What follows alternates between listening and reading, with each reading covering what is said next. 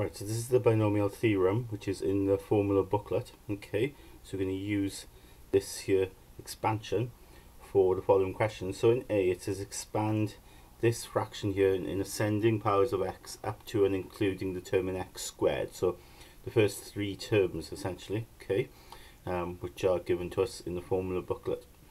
So when it comes to expanding this, remember, we have to have the bracket at the top. Okay, so if we take that up, we'll have then a negative power. Okay, so we'll have 1 plus 2x. The power then will be negative 2. Okay, then we can expand it. Okay, you don't want to expand it on the bottom, okay, because we'll end up then with well, FOIL, won't we, a double bracket. So we'll have an expansion on the bottom, but the trouble is then it'll be 1 over that, okay, and it's difficult to work with. But if we take it up, we can now expand this so terms up to x squared using this expansion here. Okay, so quite simply, if we follow the formula here, we start off with 1, okay, plus then nx. Yeah, now remember n is the power, okay, so in this case the power is negative 2, okay, and the x then is that term there in the bracket, so in our case we've got 2x, plus then, well, we've got then n times n reduced by 1, so n times n minus 1, so n, remember, is minus 2.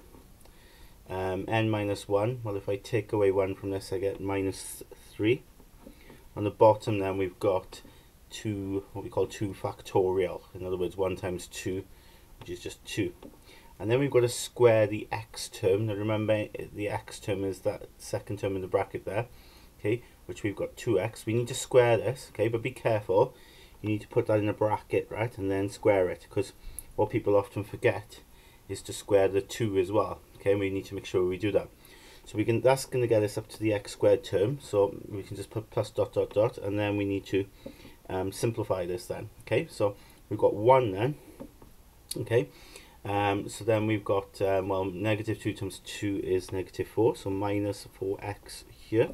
Okay, now with this here, maybe we'll take our time, so minus 2 times minus 3 is positive 6, yeah, divide by 2 is 3, and then we work this bracket out. So remember I said a moment ago, when you square it, you've got to square the 2 as well, so that will be 4x squared.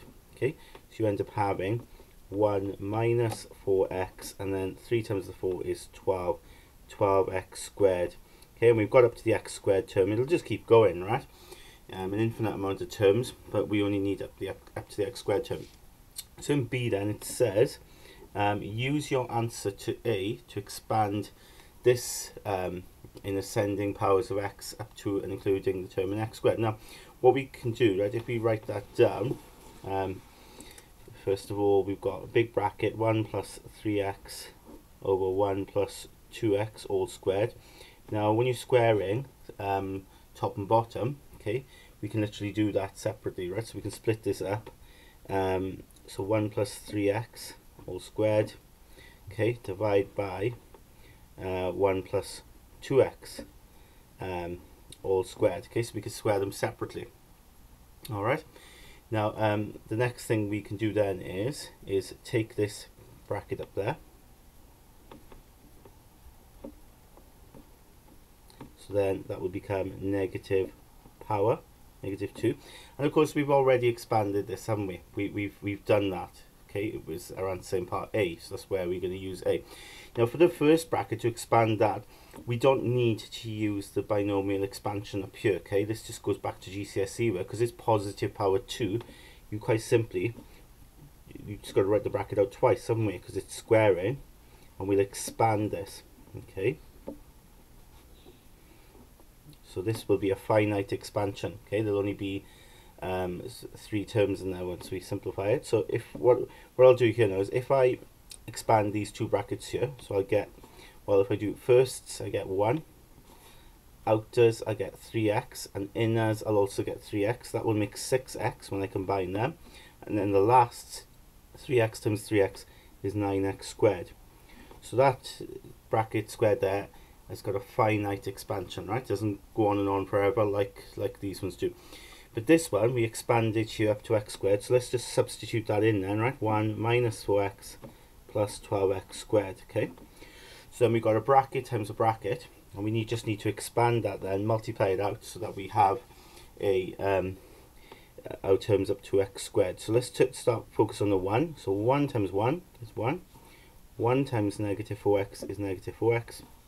And 1 times 12x squared is 12x squared. Okay, so times 1 by everything in here. Let's go with the 6x. 6x times 1 is 6x. 6x times negative 4x is minus 24x squared there. Now, I don't need to times that by that, okay, because if I times that by that, I'll end up with x cubed, so we can ignore that. Move on to this. 9x squared times 1 is plus 9x squared. And then I don't need to times the 9x squared by this, because it'll be an x cubed term, nor by this, because it'll be x power 4 term. So simplifying, I get 1, okay, that would be plus 2x, and then 12x squared, take away 24x squared, plus 9x squared will be minus 3x squared. Okay, so we've got their terms up to x squared for this. Then finally, then to finish off, it says state the range of values of x which your expansion is valid. Well, we have to go back to this here, okay, this expansion here. And of course, when we look back to the validity formula in the formula booklet, we just replace that with 2x, okay. So it'll be 2x is less than 1, okay. And then that 2, well, we can take outside of that modulus. So x is less than 1/2 then, because we can take that 2 over and divide. So that means x is between 1/2 and minus 1/2, okay. So that's what it's valid for. We don't need to do the validity formula for this, okay, because it was a bracket squared.